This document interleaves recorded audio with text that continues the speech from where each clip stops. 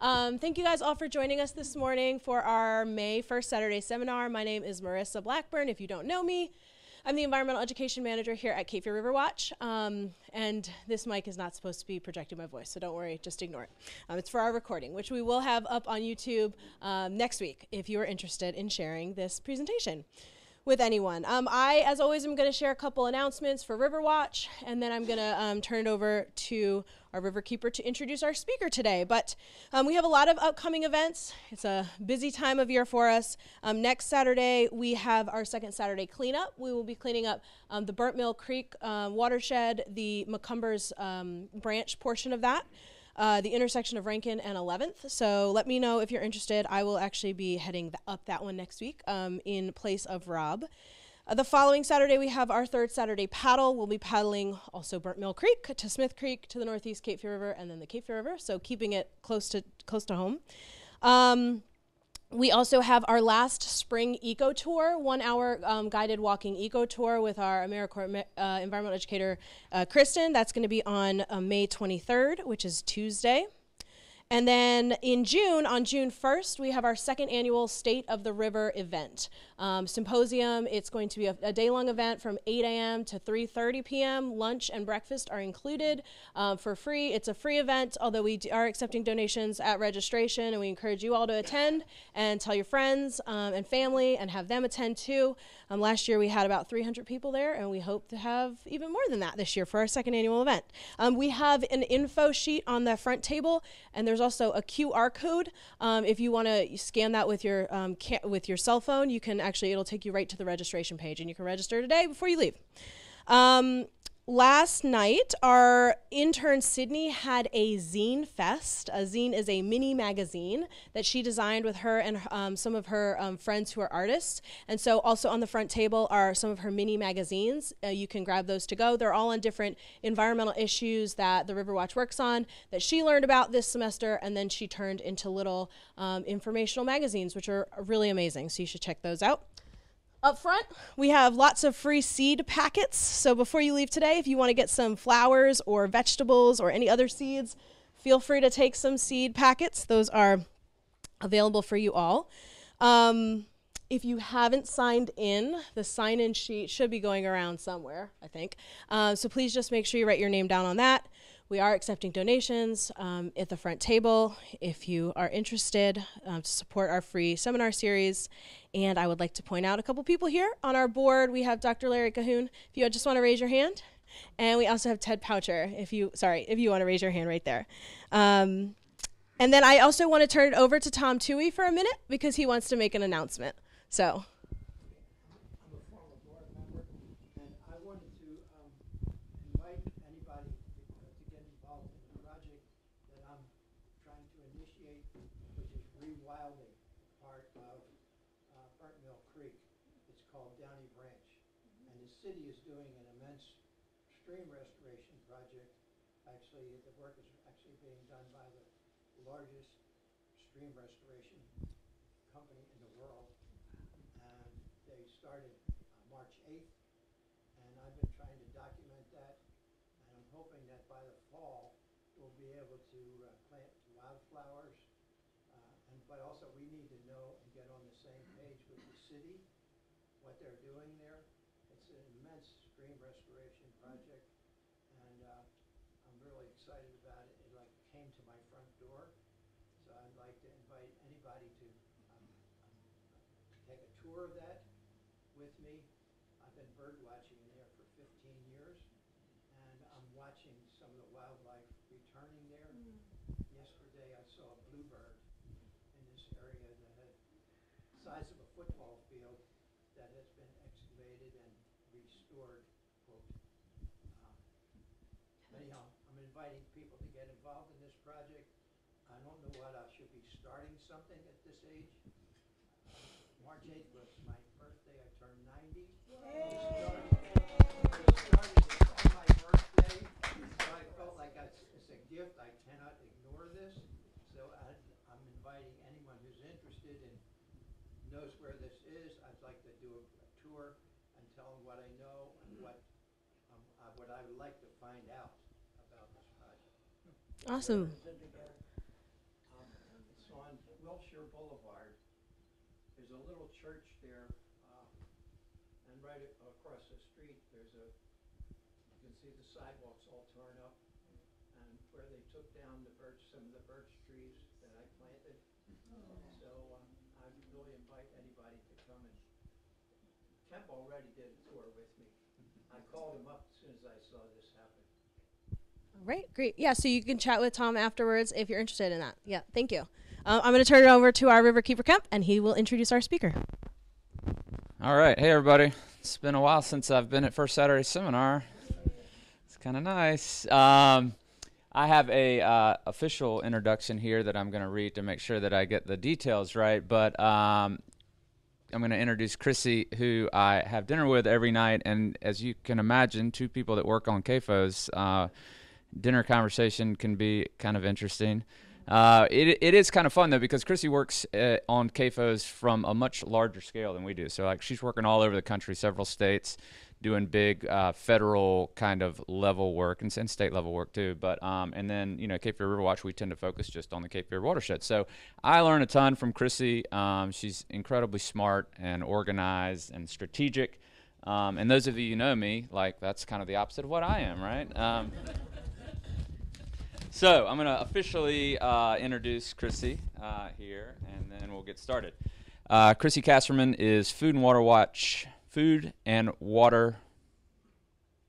Water's Factory Farm Organizing Director. Krissy works to take Food and Water Watch's fight against factory farms to the next level in battling corporate agriculture at the state and federal level in order to work towards a more sustainable, safer, and equitable food system. Krissy has over 20 years' experience in environmental advocacy and rural organizing, and has a master's in community and economic development from Penn State University, where she studied the impacts of shale gas drilling on tourism in rural Pennsylvania. Prior to joining Food and Water Watch, Krissy spent 12 years in western Pennsylvania as the Youghiogheny Riverkeeper. She grew up in West Virginia along the Ohio River, where she learned to swim before she learned to walk. So I'll turn it over, and she doesn't need this, right? Okay. All right, thanks, y'all. I'm super excited to be here today.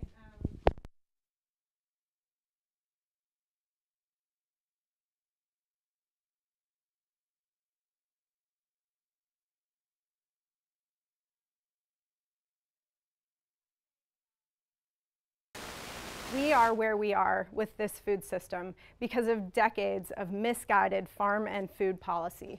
I think there's a kind of a sentiment out there that, you know, as the country grows and as we industrialize, that the food system is going to grow and industrialize along with us. And that really isn't the case. Like, we used to have a food system in this country that worked for people who eat food and the people that grew our food.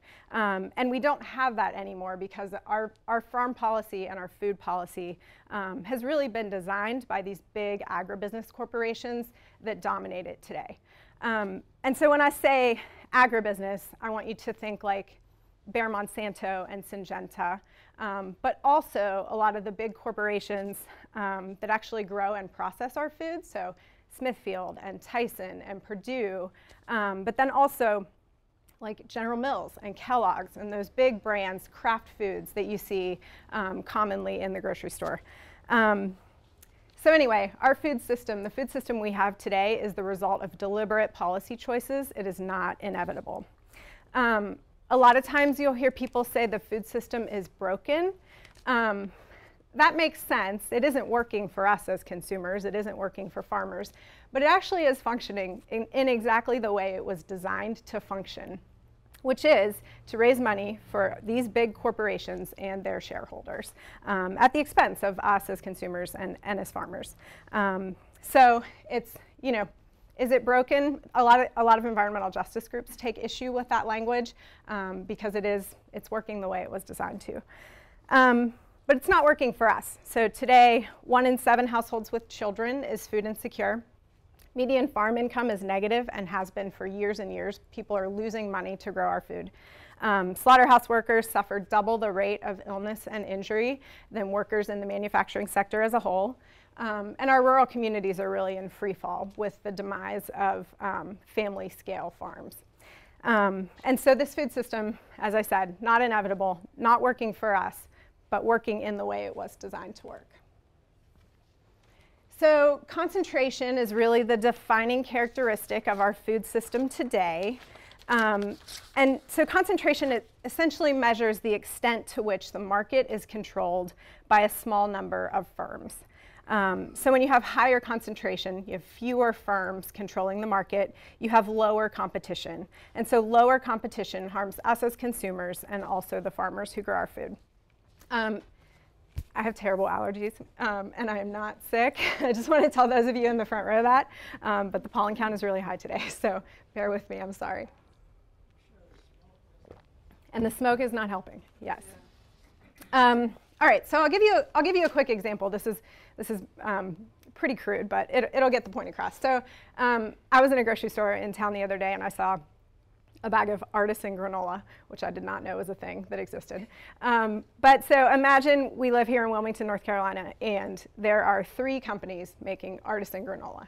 And they're selling that granola in stores around town for like $5 or $6 a bag. And so they're competing with one another, right, for our business. Everybody wants us to buy their granola.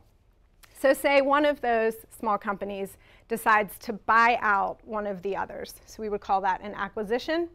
And so now all of a sudden, we have 2 firms making artisan granola in Wilmington. So we as consumers now have fewer choices. Instead of choosing between 3 kinds of granola, we can only choose between 2.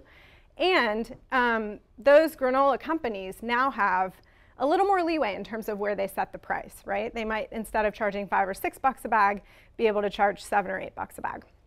So now let's say those 2 artisan granola companies decide to merge and become one company. So now we have one company in all of Wilmington selling artisan granola, and we as consumers now have no choice. If we want to buy artisan granola, we have to buy it from this one company that exists. And because that company now has no competition, they can do whatever they want with the price, right? So now they can charge $10 a bag for their granola. So that's a really basic example, but that's essentially what's happening in our food system as a whole. So these companies, like the companies that I just named, you know, Smithfield, Tyson, Syngenta, Kellogg's, they get bigger and bigger by gobbling up their competitors and eliminating their competition. And so for us as consumers, that means we pay more for our food and we have fewer choices. And so across the board in our food system today, there's just a handful of companies that are controlling the market for almost every agricultural product. And when I say agricultural product, I want you to think like things that are grown on farms that we can eat. So, you know, crops, beans, collards, tomatoes, what have you. But you should also think about the commodity crops that are grown and turned into a lot of the processed food that we eat, like corn and soy. And then you should also think about the products that are made with that corn and soy. So, you know, cereal or granola bars, et cetera, et cetera. So the market for almost all of the food that we eat today is controlled by just a handful of companies. And so that really leaves us as consumers and also farmers at the mercy of these big agribusinesses. This is like a Food and Water Watch classic slide. It's been around for decades. This is the best way we have come up with to sort of represent what our food system today looks like. And so what you have at the top are the roughly 2 million or so farmers who grow our food. What you have at the bottom are the 330 or so million of us who eat food in this country, which includes everybody in this room. And then in the middle, you have these very few agribusinesses and food companies that really control kind of every aspect of the market. And so they stand between us and the people who grow our food. That gives them tremendous power over every step in the food chain, from seeds to slaughterhouses to supermarkets. And at each step along the production process, they control the choices for us as consumers, and they control the amount of money that our farmers can earn for growing our food. So these companies, through this market power, have really become the deciders in matters of both policy and farm practice. And they also are the primary barrier to us making a meaningful shift to a more sustainable and more equitable food system. And the reason they're a barrier is because they are very invested in the status quo. because the status quo generates lots of money for them and lots of money for their shareholders. So it's this corporate control that really has entrenched this food system that we have now. So these companies that run the middle of the hourglass control the processing, the distribution, and the retailing of our food. And this gives them an enormous amount of control over how and where and by whom our food is grown. I think there is sort of a misconception that you know, our food choices kind of drive what is produced and marketed in this country. And that's really not always the case because of the power here in the middle of the hourglass. Also in this country, economic power tends to translate to political power. And because of decisions like Citizens United and others, money is speech. And so these corporations at the center of the hourglass exert an enormous amount of influence over our elected officials in order to get and keep power. So this is kind of our summary. It is a system designed to funnel money into the hands of corporate shareholders and executives while exploiting farmers and workers and deceiving consumers about choice, abundance, and efficiency. We call it the Foodopoly, which is a play on monopoly. It's also the name of a book our executive director wrote about this, which I'll tell you a bit more about in a bit. But essentially, markets where the top 4 companies control more than 40% of sales are generally considered to be pretty consolidated. Those that exceed 60% are thought of as monopolies. And so in this country today, 4 companies sell 85% of corn and 76% of soybean seeds. 4 companies control 84% of the pesticide market. 4 companies slaughter almost 70% of all hogs. One of those is Smithfield. 4 companies slaughter over 60% of all poultry. And 4 companies take in 65% of grocery sales in this country. And so this is what we mean when we say we have excessive consolidation in our food system.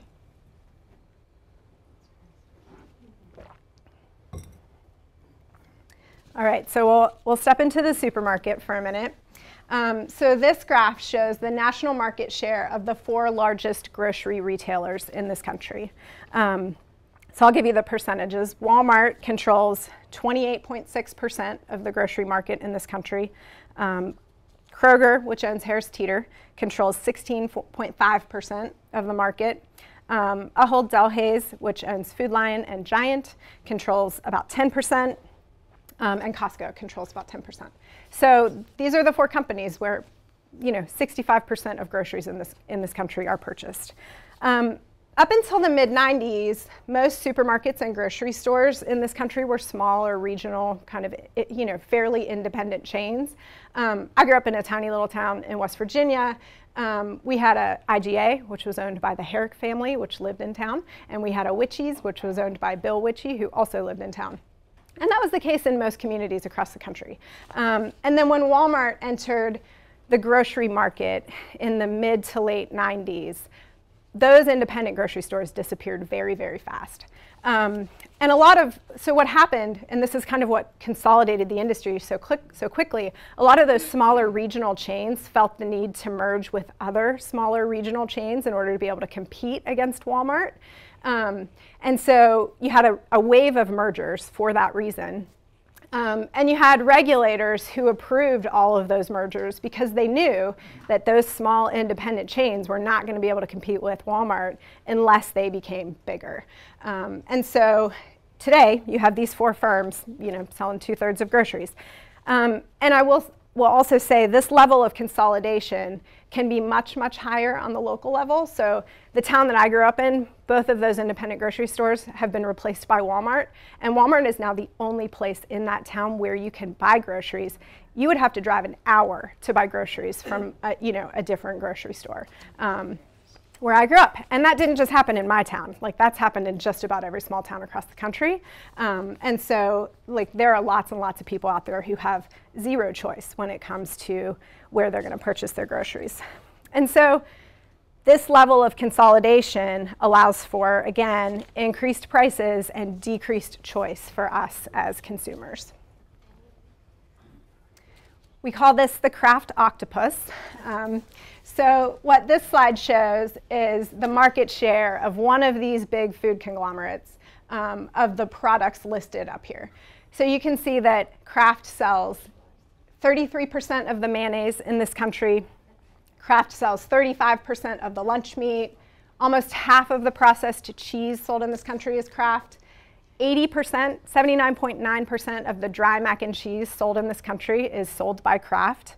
And so what this means for you as a consumer, when a corporation like Kraft is negotiating with a grocery store for that grocery store to be able to sell their products, you know, maybe that grocery store comes to Kraft and they're like, we want to sell your dry mac and cheese. And so, I mean, if you want to sell dry mac and cheese in this country, it has to be Kraft because they sell 80% of it.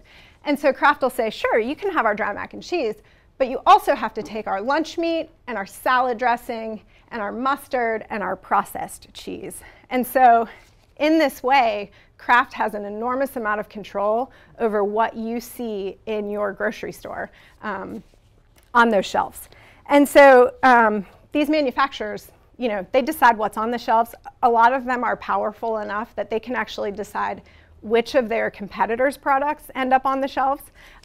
They also can decide where the product placement is happening on grocery store shelves. So when you walk in the grocery store, those products that are like at eye level, front and center on the shelves, they're there for a reason. And that's because they are being marketed by one of these really powerful food conglomerates that has negotiated for better placement on the grocery store shelves. This is also why it's so difficult if you are making artisan granola in Wilmington, North Carolina. You know, it's pretty unlikely you're going to be able to get that granola onto the Harris Teeter shelves around here because these big food conglomerates are negotiating to keep you out of that space so that you buy their products instead. And I will say this happens with meat too. This isn't just unique to Kraft and Kellogg's. So Tyson Chicken owns Hillshire Farms pork. So a lot of times when Tyson is negotiating with a grocery store, they'll say, yeah, you can sell our chicken, but you also have to take Hillshire Farms pork because we also own that. And so, you know, in that way, they're in control. You know, it's not just the laws of supply and demand that determine what you see in the grocery store. It's actually negotiations like this happening with these big, powerful food conglomerates behind the scenes that control what you have available to you as a consumer. I want to talk a minute about branding because a lot of times when you're in the grocery store, say you're in the grocery store and you're standing in front of the dry mac and cheese section and you're looking at like the various types of mac and cheese that are available for you to buy. And you know, maybe there's 10 different kinds. There's 10 different boxes of dry mac and cheese. And so you're looking, you know, reading the labels, looking at the ingredients, trying to figure out which makes sense.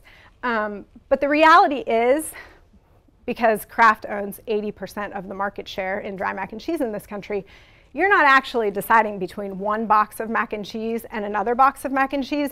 You're deciding between Kraft and Kraft. And so, you know, all of these different products are frequently owned by the same big food corporation. They're just marketed differently to appeal to different types of consumers. And a lot of times the products are pretty identical. It's just the branding that is different. And so we call this the illusion of choice. So, you know, you're in the grocery store and you're like, should I buy this product or this product? But really, you know, you don't have a choice. You're just funneling your dollars to Kraft or to Kellogg's or, you know, whoever it is. And so this is why this problem isn't going to be solved by us shopping our way out of this. The choices that we make at the grocery store are not going to solve this problem. What we really need to solve this problem is policy change. And I will say too, the natural foods market is very, very much the same. So I think, you know, when you go in the grocery store and you're looking at like Kashi or Cascadian Mills or Boca Burger, all three of those are owned by, you know, these giant food agribusinesses. And so, you know, you may think you're making a better choice. And in some ways you are. You know, Kashi buys grains from farmers that are transitioning from conventional to organic agriculture. That's a really hard time to be a farmer, and so that's great. But the big profits from your purchase of Kashi cereal are going to Kellogg's. which is not to say that you shouldn't make better food decisions when you can. So, you know, Kemp and I have a CSA, Community Supported Agriculture. We get a box of veggies from Redbeard Farms, which is like 5 miles up the road from us in Pender County, and we love it. It's great. You should do that if you can, but the problem with that being replicated on a large scale is of access and affordability. So there are a lot of people in this country that don't have access to fresh produce that's, you know, bought from an independent local farm. There are a lot of food deserts in this country. Most people think urban areas. There are growing food deserts and hunger in rural America too. And so that's not an issue that's available to a lot of people. And it also costs a premium, right? You're spending more to be able to shop at a farmer's market or from a local independent farmer than you would be if you were going to Walmart or to Food Lion.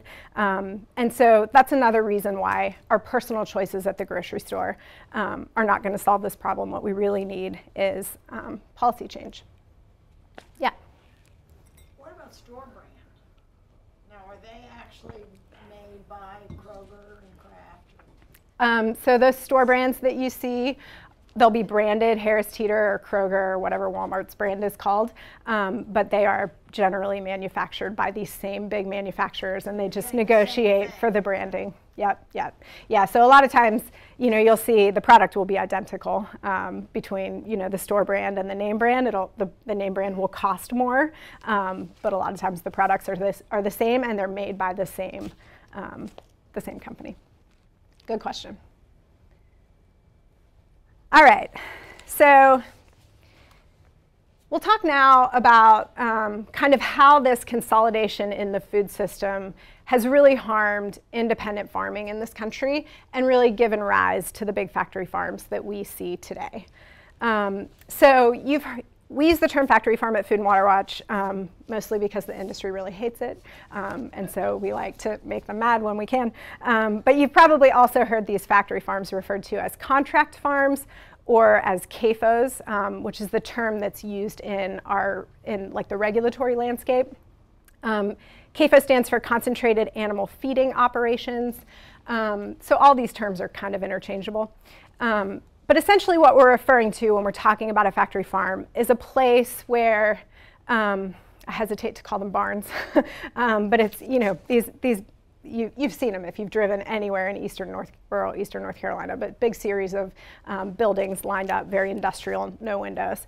It's a place where large numbers of food animals are raised in confinement. Their food is brought to them, so they're not able to engage in their normal feeding or foraging behaviors. And because they're concentrated in one space, their waste is all then concentrated in one space in huge quantities that it's impossible to dispose of, like safely and sustainably. So, you know, these enormous quantities of animal manure are a threat to our rivers and streams, people living nearby, our public health, our quality of life. We could go on for an hour about that. But it hasn't always been this way. We have not always raised animals in factory farms. And so previously, many decades ago, we were raising animals for food on small, diversified farming operations. And everybody has an image of this in their head, right? It's the old McDonald, it's the red barn, it's the animals on pasture. And this is how our food was raised until, you know, the CAFO or factory farm model came into being. And so on these smaller diversified farms, you would have a farmer who would have maybe 50 hogs and maybe, you know, 20 milk cows, 20 or 30 beef cattle, maybe 100 chickens. They'd be growing crops that people could actually eat. So, you know, beans and tomatoes and lettuce. And they would be using the manure from the animals that they were growing to fertilize those crops. And because they were doing that, they didn't have to then rely on synthetic fertilizer that oftentimes is derived from fossil fuels. So it was a much more sustainable operation. But the reality is that it's nearly impossible to survive as an independent farmer running a farming operation like that in this current food system. Negative farm income has been the case for, I think, 24 of the last 25 years. And most of these people who are still trying to make it as an independent farm are only able to survive because of off-farm income. So, you know, somebody else in the family has a job that's off the farm. It's just very, very difficult to be able to make a living with a diversified farming operation right now. And that's because of the level, we'll talk a little more about this, but that's because of the level of consolidation in the food system today. So this is just a graph that is a little reminder of some of those numbers that we talked about a little earlier. So this shows the market share of the top 4 processing firms for beef cattle, poultry, and hogs, monopolies, all of them. And so when there are fewer companies available to buy animals from farmers, there's a long-term downward pressure on the prices that farmers receive for their animals. And so, you know, if you're a family farmer, it's very difficult for you to negotiate with these huge meat packing corporations to take your animals for slaughter. So, you know, 50 years ago, we had a lot of small and regional processing facilities, not only here in North Carolina, but around the country. And most of those are gone now. They've been either gobbled up by the big industrial slaughterhouses, or they've had to close because they can't compete. And so that's left only these big, huge meat packing plants, like the Tar Heel plant up the road here. And those big meat packing plants don't want to negotiate with you as an independent farmer to buy your 50 hogs.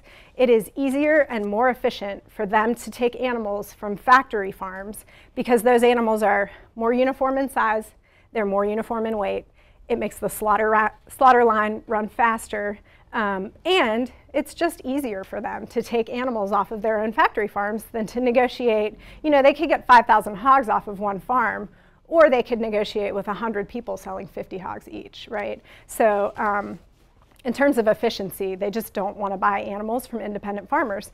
And so that has meant that you as an independent farmer in this current landscape could literally have nowhere to sell your animals for slaughter and processing. This level of consolidation in meat packing is increasing. So what this graph shows is the market share of the top 4 processing firms from 1980 to 1995 to 2017. So you can see in 1980, the top 4 firms in both beef cattle, which is blue, and hogs, which is pink, was somewhere around a third. So we wouldn't even have called that consolidated necessarily. Most animals at that point were still being slaughtered in small-scale regional slaughter facilities. By 1995, you could see it's jumped way up for beef cattle and increased pretty substantially for hogs. And by 2017, you can see we have monopoly levels of consolidation in both. And so, again, you know, if you were, I wish I had a graph to show this, I don't, but if you were to look at the trajectory of like the rise of factory farms and the decline of family scale farms, I think there would be a pretty good relationship here. And so this level of consolidation in meat packing has really gutted profit for farmers. And so what you're looking at here is the price that a farmer would receive per hundredweight of hogs, that's 100 pounds of hog, in January 2020 dollars from 1980 through 2019. So you can see in 1980, if you were to sell 100 weight of hogs, you should expect to get about $129 for that. And in 2020, these are the last numbers we have, that's gone down to about 53 bucks. So your profit selling the same thing in 1980 to 2019 has been cut by more than half. Mm-hmm. And so, you know, this increasing power and market consolidation by those firms in the middle of the hourglass has been responsible for gutting profits for farmers. So now, when you go to the supermarket, you know, imagine the hourglass, right? So we have the farmers at the top. We have those of us eating food at the bottom. We have all those agribusiness corporations, kind of the bottleneck in the middle. And they're capturing 85% of every dollar you spend at the grocery store. So you know, 15% of every dollar that you spend at Walmart or Kroger or Harris Teeter actually makes it back to the farmer who grew the food. 85% of it is stuck in the middle of the hourglass in those processing and marketing functions. And so I can give you a couple quick examples for a few specific products. So every year, the National Farmers Union puts together a list of products and what farmers earn when we buy those products. So if you were to go to the grocery store today and buy a pound of lettuce for $2.49, the farmer who grew that lettuce would get 31 cents. If you were to buy 2 pounds of bread for $4.49, the farmer would get 20 cents. If you were to buy 1 pound of boneless ham for $12.98, the farmer would get 81 cents. And so, you know, it's impossible to survive as an independent farmer. And that, I think, is one of the factors, you know, the demise of family scale farming and the level of consolidation in our food system has really led a lot of farmers to sign contracts to grow animals for corporations like Smithfield and Tyson and Purdue, because in a lot of ways they have very few choices. You know, a lot of these folks are on land that's been in their families for generations. They live in the middle of nowhere in rural North Carolina where there's not a lot of other economic opportunity. And, you know, you can't survive running a small diversified farming operation. So what are you going to do? So that's a, you know, a corner that a lot of people have been backed into. I've also heard anecdotally, and there are probably people in this room who know more about this than I do, but that in North Carolina, when the big tobacco settlements happened and the bottom fell out of the tobacco market, you also had a lot of farmers throughout the state who had previously been growing tobacco who now had no market for the product they had grown, you know, for decades or longer.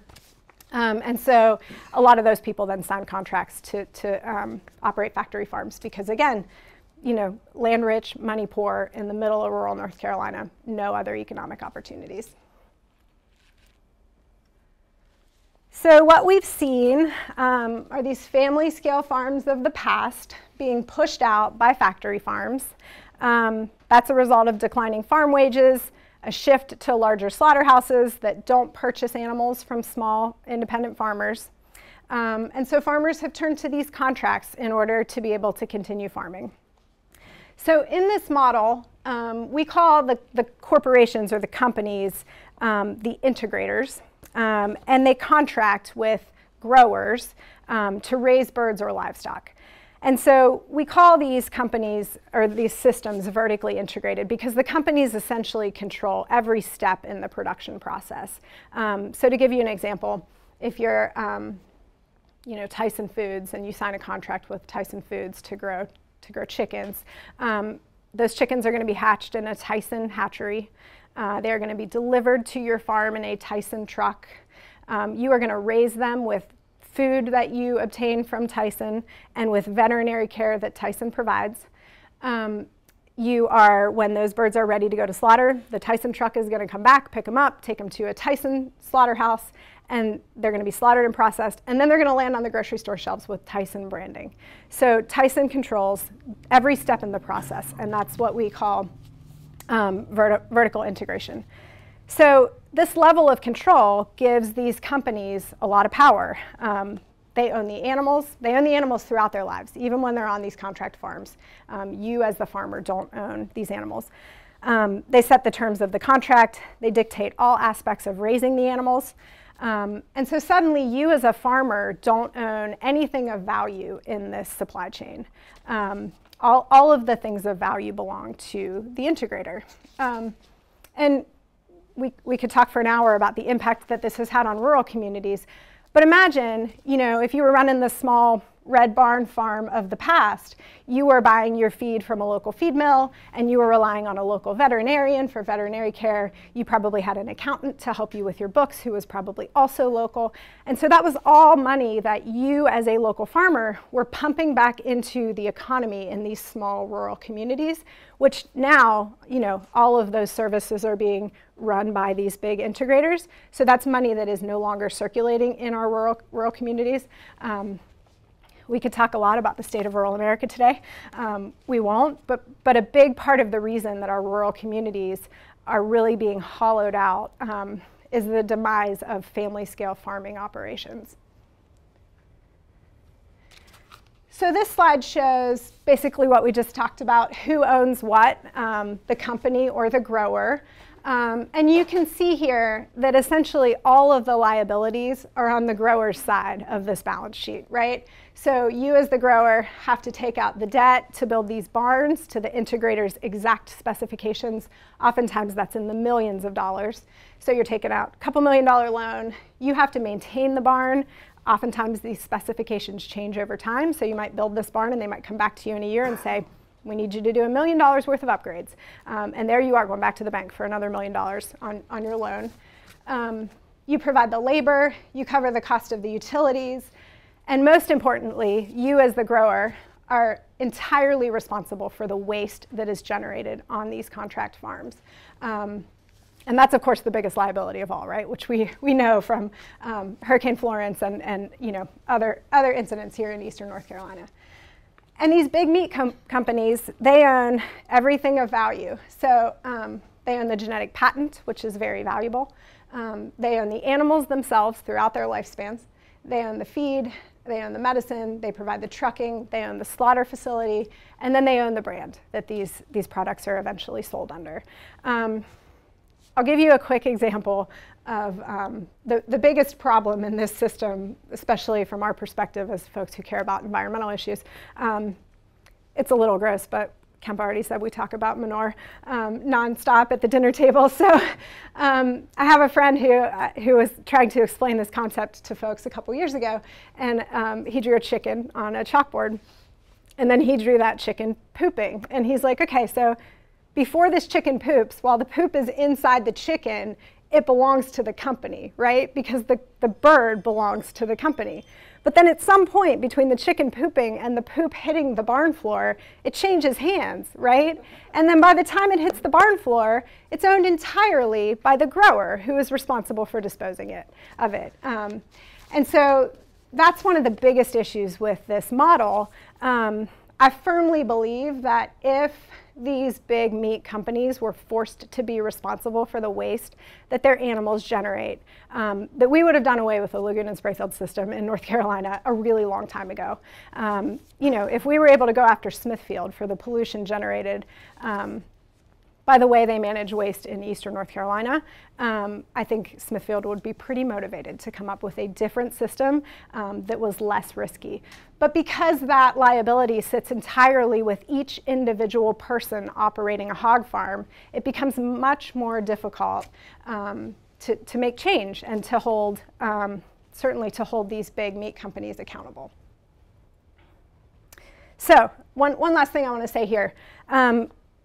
When you as a farmer sign a contract with one of these big meat companies, you essentially lose your economic independence entirely. So you've gone from owning a small, independent local business, your small farm, to basically signing a contract and becoming entirely beholden to one of these big meat corporations.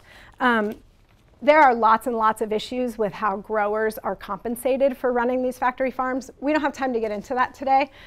Jamie Oliver has a great piece from several years ago on Last Week Tonight about this, which I highly recommend you look up if you want to learn more. But this is not a good system in which to be a farmer.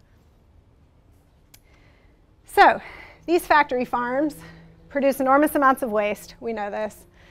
They fuel climate change. We're beginning to know and to understand more and more about this. They pollute our air and water. They exploit workers. They harm animal welfare. They drive antibiotic resistance and compromise the safety of our food. And they've gutted our rural communities. So why are they still here? And so, a lot of people are like, well, we should just get rid of them. And we agree. But, they are still here because these corporations that have invented and run this model have an enormous amount of power, but also for three other reasons. And that is because we don't enforce our environmental laws in this country. The The second is because we have a huge glut of cheap corn that is the result of bad farm policy and bad farm bills. And the third is because we don't enforce our antitrust laws, which has allowed these companies to amass monopoly power. So we'll talk about each of these. First, our environmental laws are not enforced. This is a Cape Fear River Watch picture. I cut the credit off, but it is, of a full lagoon breach after Hurricane Florence. This was on the South River, actually upstream from where Kemp and I live. So this was a lagoon that leached, its entire couple million gallons of raw hog manure into floodwaters, which then ran downstream into people's homes, including ours. So our kind of bedrock environmental laws in this country could be used to rein in pollution from factory farms, but they aren't. These are laws that you know of and you've heard of, the Clean Water Act primarily, but also the Clean Water Act, the Resource Conservation and Recovery Act, several others. For decades, EPA's lax approach to factory farms has allowed this industry to freely pollute our waterways. So the Clean Water Act clearly defines a CAFO as a point source of pollution, meaning that it should be regulated by a permit that determines what it can discharge into our rivers and streams. But due to EPA's weak enforcement, only a small percentage of factory farms in this country have the required permits. And by EPA's own estimate, there are 10,000 large factory farms across this country that should have permits but don't, and so are illegally discharging into our waterways. Even the permits that do exist are notoriously weak and don't adequately protect water quality. So these permits generally only limit nutrient and pathogen pollution, which is really important. But when we're talking about factory farm waste, there's all kinds of other really, really dangerous stuff in that waste. Antibiotics, artificial growth hormones, pesticides, heavy metals, the list goes on. And so EPA doesn't even touch those contaminants. And then moreover, and this is particularly relevant here in Eastern North Carolina, the EPA is continuing to allow these facilities to dump huge amounts of untreated waste directly onto land, even when no crops are growing. It's not like we're fertilizing crops with this manure. We're not even pretending to do that. We're just dumping this waste to get rid of it. This is the lagoon and spray field system that obviously results in just regularly this waste seeping into the soil and running off into our rivers and streams, but occasionally catastrophic issues like this. And so the main takeaway here is that EPA could be doing lots more to regulate this industry if only it had the political will to do it. Second, we have decades of misguided farm policy that has resulted in this glut of corn and other commodity crops that provides cheap feed for factory farms. So this is another thing we could talk for 2 days about, but we'll talk primarily about the Farm Bill. So the Farm Bill establishes the policies and government supports for a wide range of U.S. agricultural products. It is reauthorized every 5 years. It is up for reauthorization this year. The Farm Bill was first passed in the 30s as part of the New Deal. And we used to have really good farm policy in this country that really did support small, independent, diversified farms. But over the course of the last 50 years, that has kind of started to shift. And at first it was little by little to really kind of incentivize consolidation in the industry. But then in 1996, that was the Farm Bill that kind of wiped out farm policy as we knew it and replaced it with what we have now. Farm bills they have names. I don't know why this is, but the 1996 bill was called Freedom to Farm, and we call it Freedom to Fail. But so that 1996 bill enacted a new market-based approach to farm policy that primarily benefits corporate agribusiness. And so since then, our modern farm bills have essentially aggressively incentivized the overproduction of commodity crops like corn and soy that are then turned into feed for factory farms. So your tax dollars and mine, through the funding of federal crop insurance and some of these other programs, are actually helping to prop up the factory farm market or the factory farm model by creating all of this cheap feed. And then finally, we don't enforce our antitrust laws in this country. These are the corporate fat cats. So antitrust refers to policies that are focused on preventing or controlling trusts or monopolies with the intention of promoting competition in business. We have a number of laws in this country that deal with antitrust. There's one specific to food and agribusiness. It's called the Packers and Stockyards Act of 1921. This law was passed in 1921. It has literally never been properly used. It should preference fairness and competition, and it doesn't do that. So at this point, it's 100 years old. It's ineffective. It's outdated. It has created an unfair market that preferences corporate power instead of fairness and competition. It contains what we call an undue preference provision that should level the playing field for small and independent growers, but those provisions have never been enforced by either USDA or the courts. And so that has really allowed this model to flourish. This has allowed the mergers and acquisitions that are really rampant in the food and agribusiness space. And this benefits, again, these wealthy corporations instead of us as eaters and the farmers who grow our food. And then lastly, it's important to throw this in because it's a lot of money. Agribusiness has spent over $1 billion lobbying our elected officials just from 1990 to 2020. And so this is an enormous amount of money. These are campaign contributions that they're making to our elected officials in order to buy influence, which helps them in turn then buy the public policy that they want to see. So very difficult to compete with $1 billion in campaign contributions over this amount of time. All right, so I think we've hammered home the point that this farm and food system is not working. So let's talk now about how we're going to fix it. So again, we need policy change to fix this problem. Food and Water Watch was the first national organization to call for an outright ban on factory farms.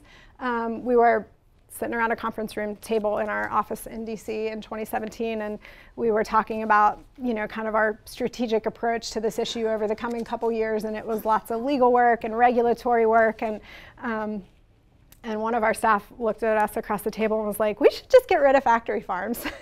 And we were like, yes, we should just get rid of factory farms. So, even the best regulated factory farm, which is like legal fiction, it doesn't exist, even the best regulated factory farm is still a factory farm. And so if you live in a rural place, like we live 5 miles from the nearest factory farm, but we can smell it at our house. Like, who wants that, right? So there's a misconception out there that people, really like this model, and this model is like really working in rural America. And that's really not the case unless you're running one of these facilities. And so we just decided we wanted to call for an outright ban. We know this is very visionary. It took a long time to get to this point in our food system. It will take a long time to dismantle it.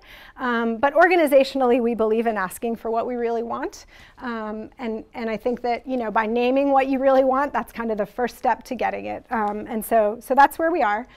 So our legislative priorities over the coming several years are focused on policies that will move us away from the factory farm model and toward a model that allows the people who grow our food to earn a living, to practice environmental stewardship, and to rebuild the infrastructure that we need for a local and regional food system.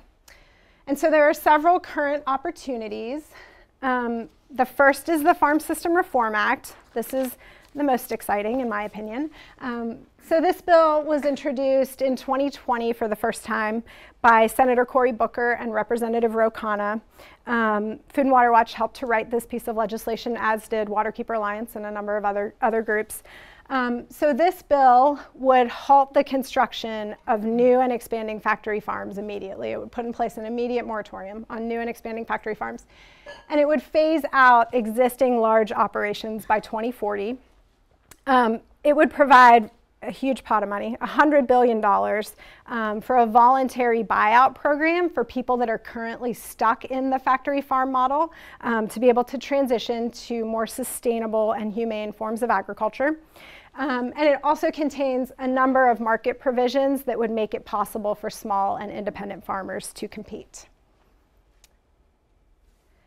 The second, this is a mouthful, the Food and Agribusiness Merger Moratorium and Antitrust Review Act.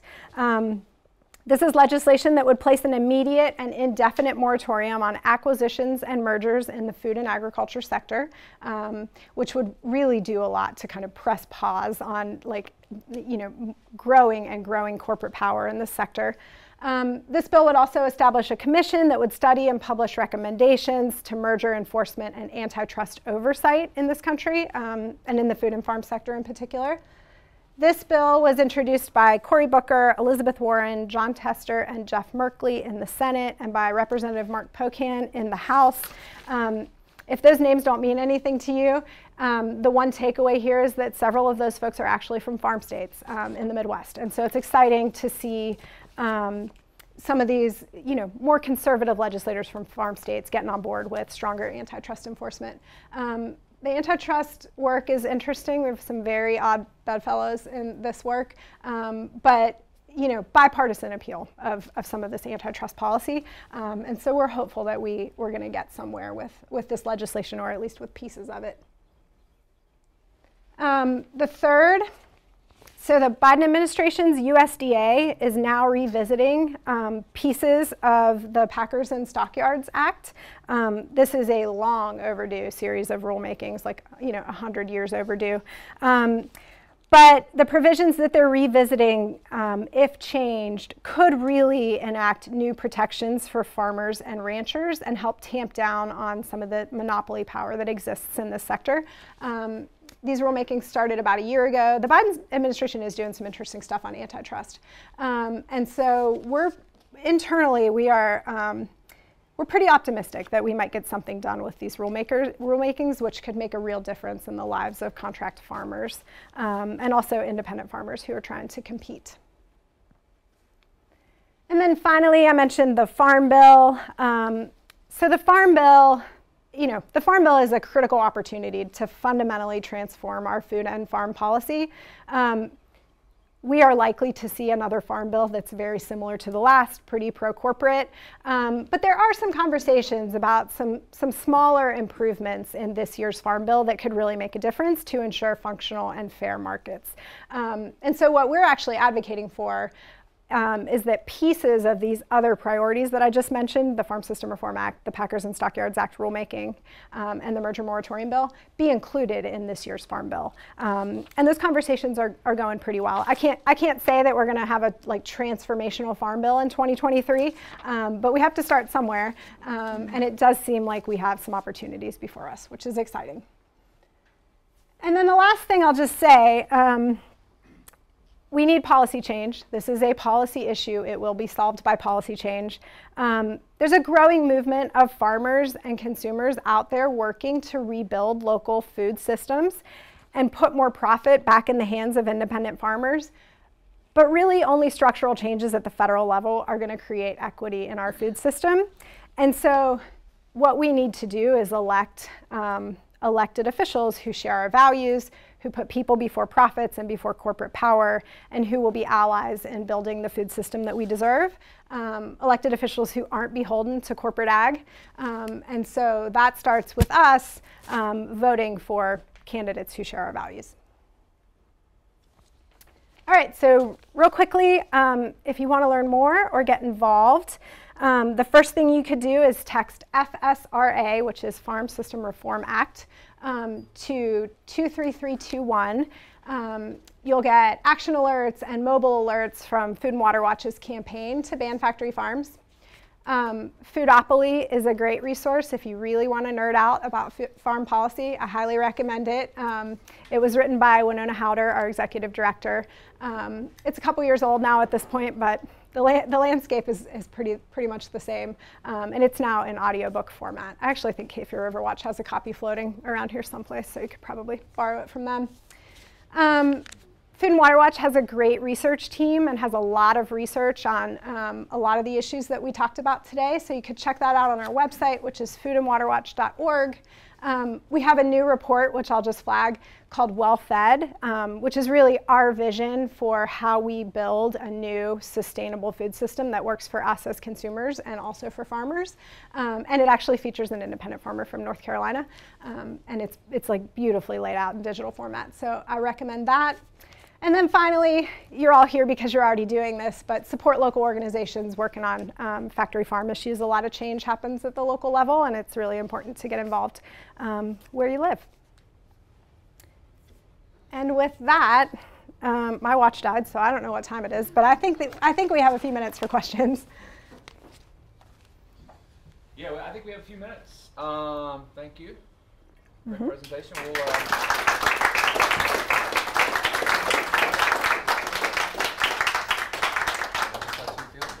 Cool. This might be a naive question, but if you have a factory farm organization there and you get rid of Big Brother up here that's telling them how to do it and everything, you turn it back all over to that farmer. He's got this infrastructure, he knows how to do it this way, he's now in control. What's going to keep him from doing the same thing, except that instead of the profits going to Big Brother up the road, it's going to be the farmer just continuing on, but he's doing it on his own? Yeah. Maybe it's a dumb guy question. No, that's a great question. So that's part of the reason we are advocating for a moratorium or a ban on these facilities entirely. So, if the Farm System Reform Act were to pass and to enact this moratorium on these facilities, you wouldn't be able to run one of these farms after 2040. And there's that huge pot of money, that $1 billion voluntary buyout program, will be to support farmers who are making that transition from the contract farming model into more sustainable forms of agriculture. And so, it's going to cost a lot of money and it's going to take a lot of time, but essentially what we're advocating for is a point at which you can't run a factory farm or a CAFO in this country because it's against the law. And so, there will be a transition, and that's why the moratorium on new facilities in the Farm System Reform Act would take effect immediately, but existing facilities won't be required to be phased out for a number of years so that there's time for people to make that transition. Okay, dumb guy question number 2. What are the mechanics of that transition? How do you do that? Yeah, so I would encourage you to look at Well Fed on our website because that'll go into more detail there. But essentially, we need to rebuild a local and regional infrastructure for our food system. So, we need to return to a time where animals are raised on small, diversified farming operations and slaughtered in small, independent facilities that are located all across the country rather than having these enormous slaughterhouses in like 3 different cities in one state, right? And so that's the first thing, is that we need to rebuild the infrastructure that makes it possible to process animals and slaughter animals at the regional, like at a regional local scale, rather than relying on these big facilities like the Tar Heel facility.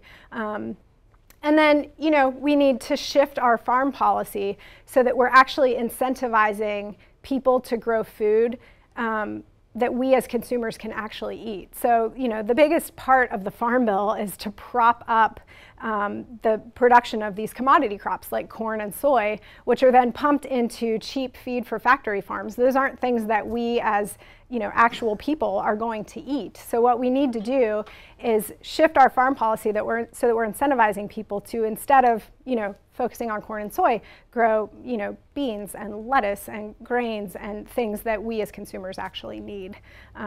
So we could talk for days about that. And the Well Fed report has lots of different almost like vignettes of farmers who are doing it the right way to talk about the policy changes that we need in order to make that happen. Just wondering about where else besides the food co-op here in town can you support local farmers? There's a wonderful Saturday morning market at the food co-op every Saturday. But where else in town? Who else is supporting farmers and using local things? And how do we publicize that?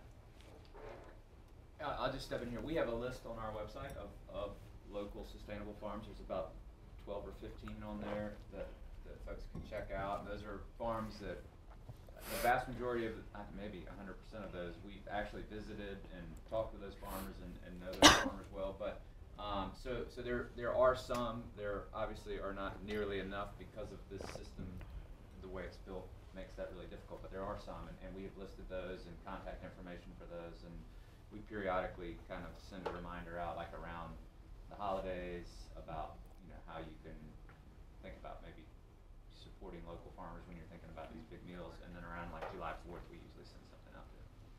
Wasn't there a system of you could connect with a farm and they would deliver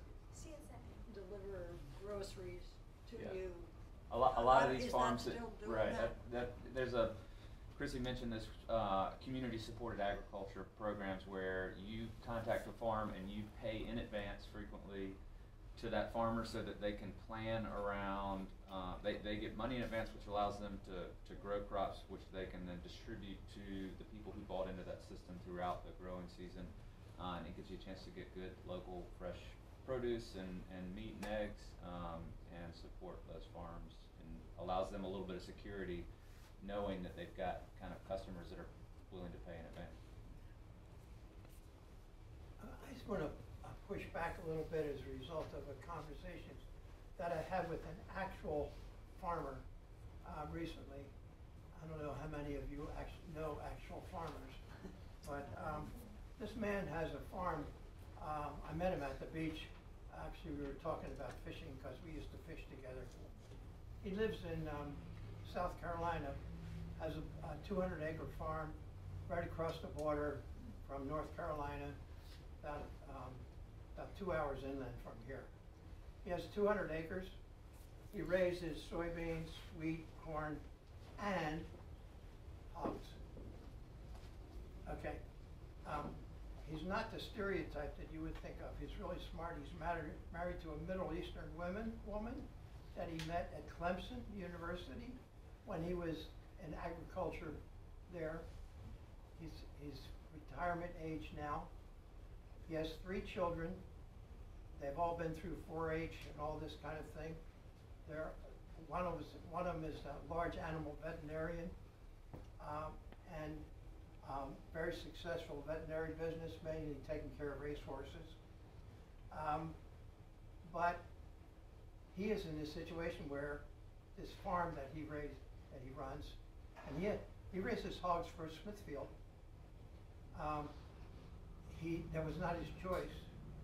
The family has owned the farm for 9 generations. At least he claims. That sounds a little fantastical to me, but that's what he claims. And he wants to retire. He's 80, and none of his children want to do this. None of them want to deal with the problems. The problem he was dealing with when I talked to him was his tractor. He leases this immensely expensive tractor, and he was trying to get parts for it. He spent the last 2 days trying to get his tractor running, and he's dealt with all the problems over the years. He's really well trained. There are no independent. Your original chart there of the funnel. I don't know if you could go back to that, but the original thing from yours had all these. We don't know any of these people, but we also have stereotypes of who these people are and what kind of values they have. So, I mean, you did a terrific overview of this thing and kind of filled in some gaps in my understanding of this. But the real people involved, there is no kind of future for them. Oh, I don't think we disagree with that. I mean, this system is not working for anyone. How are these people what are these people going to do? So, I work with a number of farming organizations in the Midwest. I am on the phone with farmers almost every day. And I go to their conferences and I go to their meetings and I hear their stories about how difficult it is to survive in this environment. So I also spent, I'll lay out my rural credibility for you here. I spent 12 years in Western Pennsylvania where I had a dairy farm on one side of my property and a dairy farm on the other side of my property. And I sat on one of those gentlemen's porches when he told me that he was signing a fracking lease because he could not afford to continue to lose money running this dairy farm. So I am not a farmer myself, but I feel like I work with a lot of people who are really struggling to survive in this system. And you know, I think the argument that we are making here is that this system isn't working for independent farmers, it's not working for contract farmers, it's not working for us as people who eat food in this country, it's working for these giant agribusiness corporations. And you know, one of the problems here that you kind of touched on is that most of us don't know where our food is grown. You know, with the exception of the box that we get from Redbeard Farms CSA every week, I have no idea where the food I'm buying at Harris Teeter is grown, and it's most likely in, like, you know, in California, right? Like, it's not local. And so part of the problem is that we've become, you know, because of the nature of this system, we've become so disconnected from the food that we eat that we're not in touch with, you know, where our food is grown or how it's produced or how animals, you know, that we're later consuming are being treated. And so I'm not sure I fully understand your question, but you know, the argument that I'm making here is that this system of corporate agriculture that we have in this country it's not working for the guy you know in South Carolina just as much as it's not working for the independent farmers that I work with in the Midwest. Yeah. I was in education all my life, and I'm still in education, but I'm picturing people saying, well, why can't I have grapes when they're not in season? Or why, if just because they don't grow them, why can't I have tomatoes? Yeah. And I think there's so much education to the whole United States. Yeah. To me, it's mind-boggling. Yeah. Thank you for the part Yeah. you're trying to do. Yeah. No, it's very difficult. You know, I mean, I want like strawberries in my smoothie in November, right? Barbara Kingsolver wrote a great book several years ago called Animal Vegetable Miracle that talks about her trying to eat locally for an entire year in like the southern Appalachian Mountains. It's not easy. It's not easy, especially when I mean, it would be easier here, but like it's pretty difficult when you live in a place that has a winter. And so, yeah, I mean, there's a lot to that. We want what we want when we want it, and that, you know, that demand does help to prop up the system. Yeah. So we are just about at time, so I'm going to cut it off there, but if you're willing to hang out a little bit, Yeah. and then if folks do still have questions, you can come up and ask Krissy one-on-one. I did want to make a quick reminder that we actually will not be having a June seminar because our State of the River event is 2 days prior on Thursday, June 1st, so we will not have a Saturday seminar on June 3rd. So just want to make that quick announcement, and if you have a moment and can just fold up your chair and lean it against the wall for us, we'd really appreciate that too. Thank you guys.